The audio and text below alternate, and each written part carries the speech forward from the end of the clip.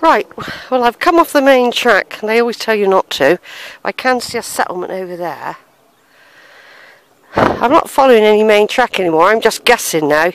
I'm in this wood. There probably is a main track with signs, but I obviously, even though they don't signpost it.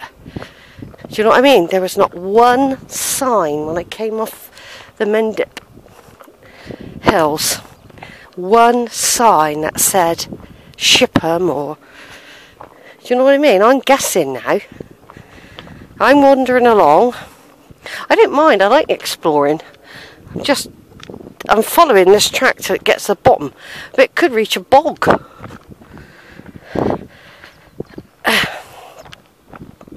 It's a long way up if I have to come back up. I haven't got a clue. All I know is I'm going to have to get over that side of that hill.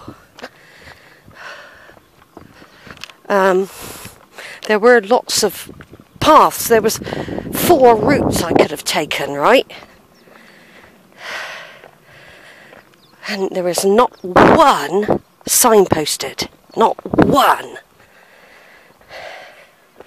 I'm making my way down to a valley, hoping, I mean there's a house over there, hoping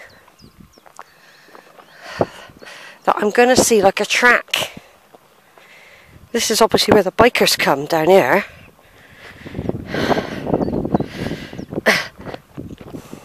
And someone will say to me, "Oh love, if you'd only turned left and walked 50 yards, you would have seen a lovely broad pathway taking you down." Now it looks to me like I am coming towards some sort of pathway anyhow. I could have taken a shortcut, for all I know. But it's yes, I can see a pathway now. This is me exploring, you see. Sometimes you have to do it yourself. Follow signs, you get to know an area much better. But if I wouldn't do this if I had somebody else with me. Because I might spook them. You see? I might spook them. Glad I got me proper shoes on.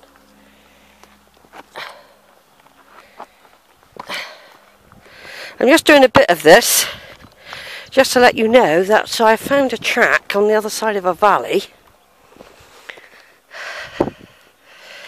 And I know eventually that I've got to go up the other side. And, I mean, I could follow this track, it would take me back up again. You know, that's the fun of exploring, you see. I mean, if I lived local, it would take me a year to do all the exploring. And you think, oh God, I wouldn't have done that. When you know a route. See, look. Here's a path. This looks better, doesn't it? I've just come straight down willy-nilly off the top. Right then, I'm going to turn off for a minute. There's a crossroad coming up. I've got to make a decision. I'm going to still carry on down. That's going to be my decision. I'm not going up. So I think that'll take me back up to where I've just come. Possibly, like I was joking earlier, if I was pretending that someone said to me, "Oh, if you've just taken foot, you'd be able to come down." See, look, here's a way down now. That obviously takes you back up where I've come from, up there. I feel a bit better being on a proper track now, though. So I took a shortcut. Sheila's Adventures in the Woods. I'm in Rowberrow Woods. I feel like I'm on track. I did take a diversion. I've always been quite good with my instinct. But sometimes it does take me a longer route. Right, it's time for some walking lunch. I don't tend to sit down much unless there's proper seats, because you're then a target for ticks. So I come down from right up there somewhere. I wasn't going to walk through a dark, spooky wood. I mean, there's a track down there, but I'm not going to do that. I'm just going to stay on this one now. I feel I'll probably meet those people that were much further back than me, but they probably know the way and walk through. I mean, they might have even walked through the dark bit, if they're local and they know the way. Right, over and out, everyone.